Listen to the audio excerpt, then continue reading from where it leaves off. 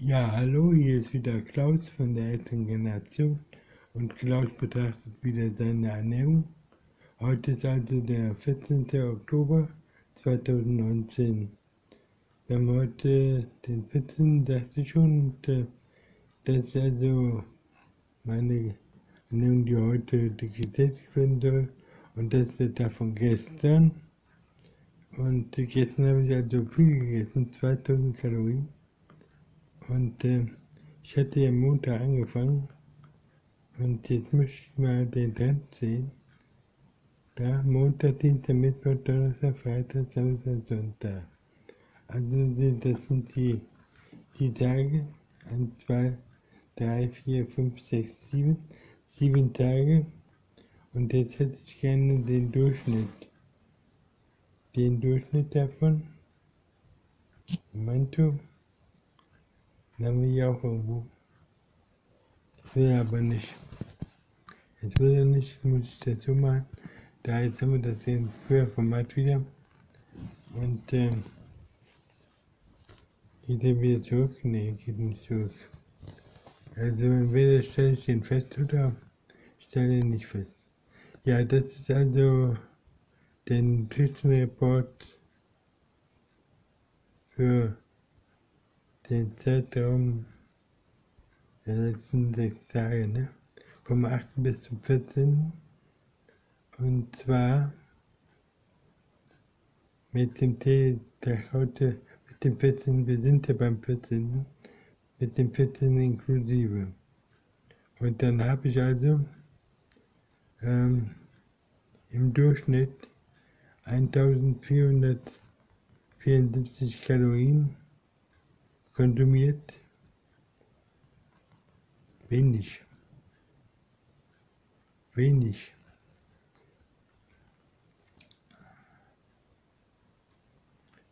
14. Und das ist mein Bedarf. Momento.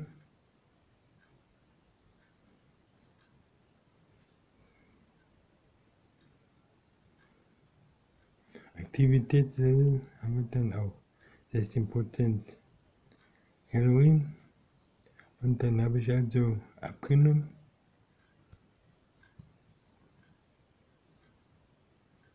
Das sind die verbleibenden Kalorien. Oder die ich hätte verbannen können. Calories burned. Die zu verbrennenden Kalorien. Und wie viel habe ich tatsächlich verzehrt? Das sind die noch überbleiben. Und ich habe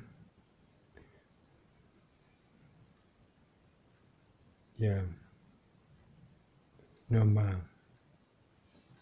Also durchschnittlich habe ich 1074 konsumiert. Konsumt. Und verbrannt. Und verbrannt habe ich an Kalorien 2149. Und das heißt also, dass ich dann natürlich auch abgenommen habe. Also verbrannt 2109. Und das heißt also 499, 3,5. Ein Pfund muss ich abgenommen haben in dieser Woche. Bei 1474 Kalorien. Ja. Und wie sieht das jetzt aus bei der Energie? Ja, 86%. Proteine 85%, Carbs, klar, Fett 20%, im Durchschnitt ja gut.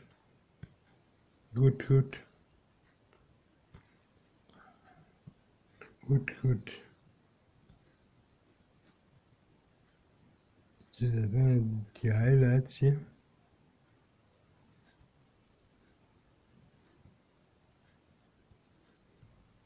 Moment, jetzt möchte ich hier die Targets nehmen.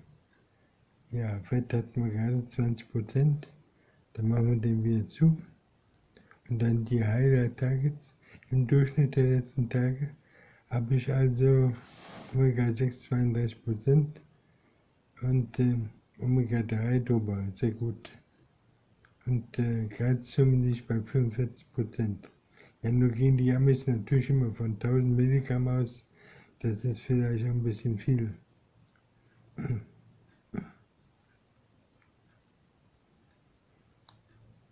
Nach dem Motto, viel hilft viel. Und dann haben wir die komplette Nutrient-Summary. Machen wir die mal auf.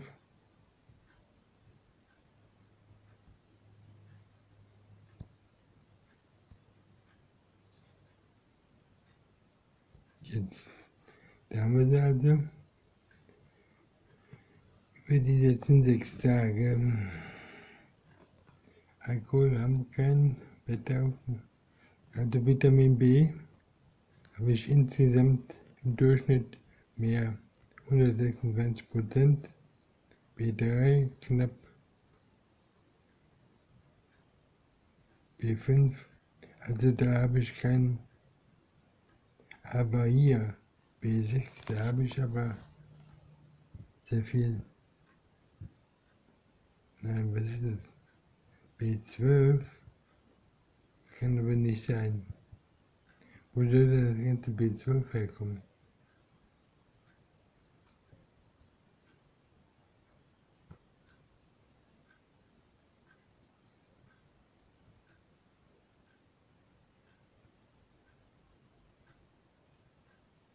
Also für die Vitamin B12-Kapsel.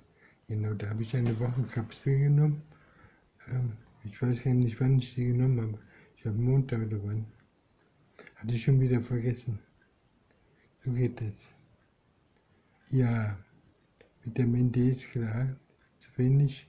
E ist auch ein bisschen knapp und K ausreichend.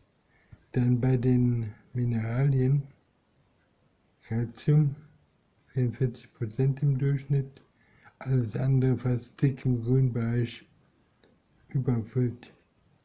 Mangan, Magnesium, Eisen, Zink, ja, Sodium, dann haben wir Caps. Dann bei den Fetten haben wir bei den Saturierten 4,3 Gramm Transfette haben wir 0 und Omega haben wir ein paar. Ich komme mal von dem langsam. Dann haben wir Proteine.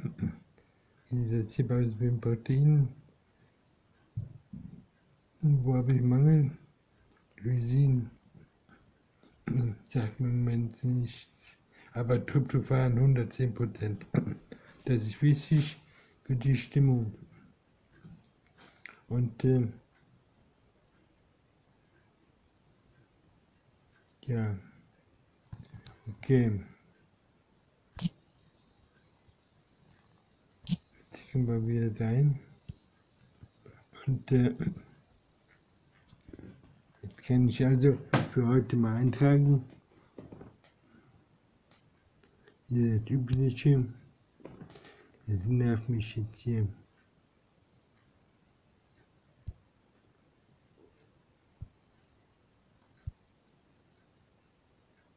Quinoa.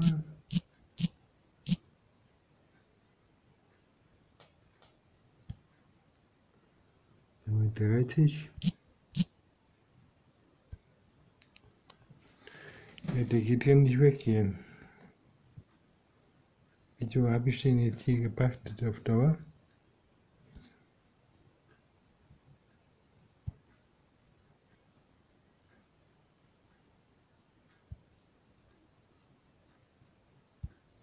Wieso habe ich den gepachtet hier?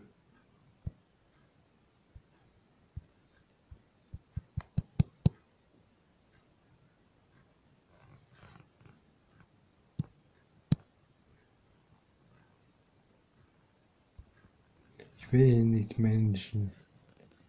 Ja, lass mich doch mal in Ruhe hier mit deinen scheiß Schatz. Ich finde das ja gut, dass der Idiot hier der Spaß hat daran, aber ich habe da keinen Spaß dran. So, da sind wir also bei Burnt und wir sind für heute. 4 Uhr haben wir schon mal. Und dann machen wir mal hier und weiter. Kakaobeans.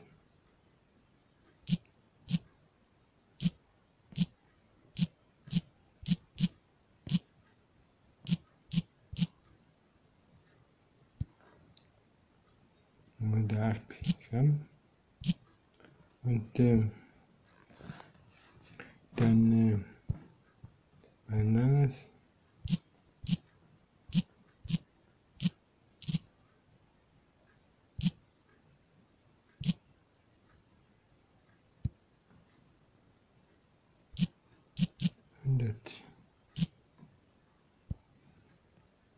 Und dann haben wir Dates.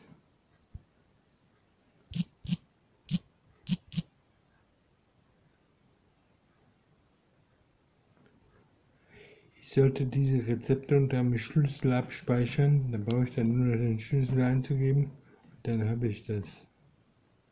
Motto, Dates, ich ja doch jeden Tag so dasselbe, Paste, nicht Pasta, Paste. Da genau, 40 Gramm. Und da wollte ich Pulver, Kakaopulver, Powder. Dann nehmen wir den da. Und dann nehmen wir hier einen, genau.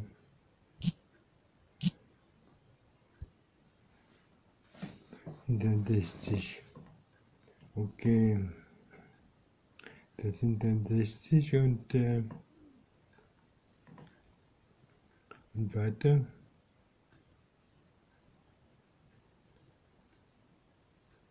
Ja, 60, ja. Jetzt sind wir bei 417. Das kommt hin. Brauche ich noch Tab-Button? Machen wir gleich mehr. Nehmen wir gleich für den ganzen Tag. 3000.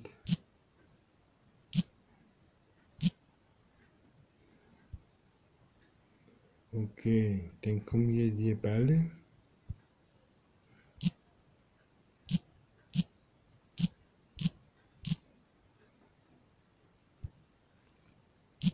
Da 30 Gramm. Dann kommt Oats.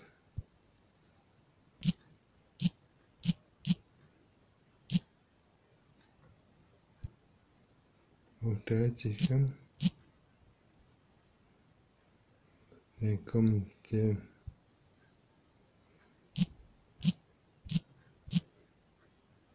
regulare Flocken, die getrockneten Flocken.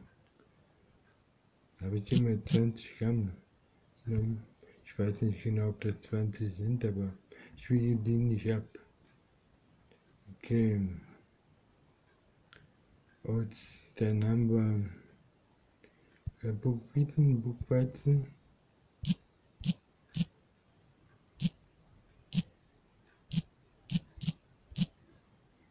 Jetzt der. Und dann auch noch 20 Gramm. Dann kommen wir mal Rosinen dazu. Sultanin.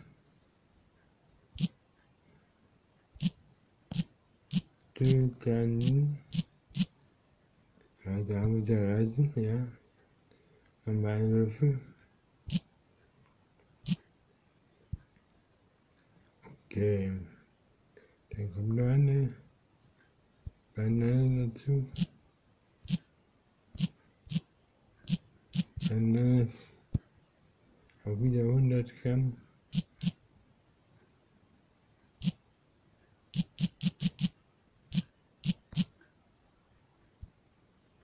Und dann ein Apple. Ein Apple.de gibt's Dr. W. Ja, Apple. Skin bitte. Warum soll man den schälen? Das sind auch 100 Gramm. Das sind auch 100 Gramm. Und weiter.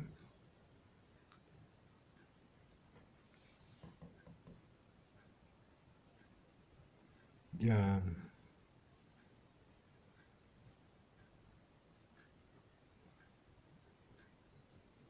Jetzt haben wir alles für heute, oder? Was haben wir? 946. Ja, das kommt hin. Was esse ich jetzt heute Abend noch? Ja, heute könnte ich noch Reis essen, sagen wir mal. Reis. Bauen.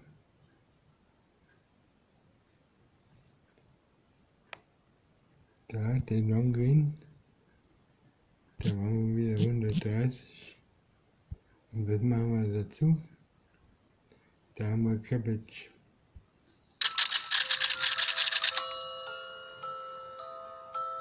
Kickmaster.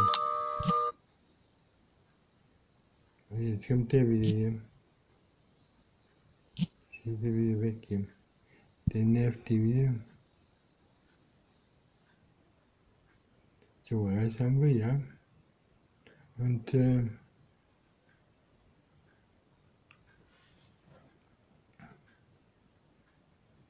wenn ich mal wüsste, was er will da. Also 130 Gramm. Dann haben wir Cabbage.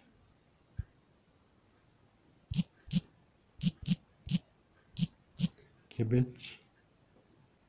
Red Savoy. Savoy. Davon sind das 200 Gramm. Und dann Mohrrüben. Ja, was heißt Mohrrübe auf Englisch? Keine Ahnung. Mohrrübe. Muss man nachschauen.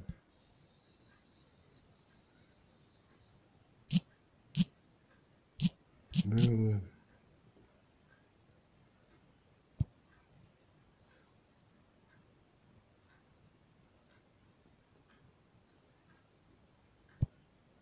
Möhren.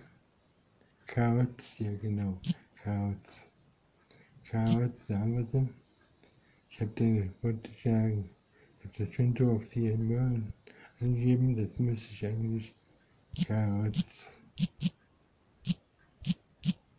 Da haben wir die Carrots und die roh. Und wie viel sind das? Also 2 Stück, die schneide ich in klein, wenn die gedämpft mit dem Cabbage. Und das ist auch so, sind ja schwer. 200. Okay, das macht dann wie viel? Was? 1560 Kalorien. Ja, das sollte reichen für heute. Das reicht. Okay Leute, bis morgen und tschüss.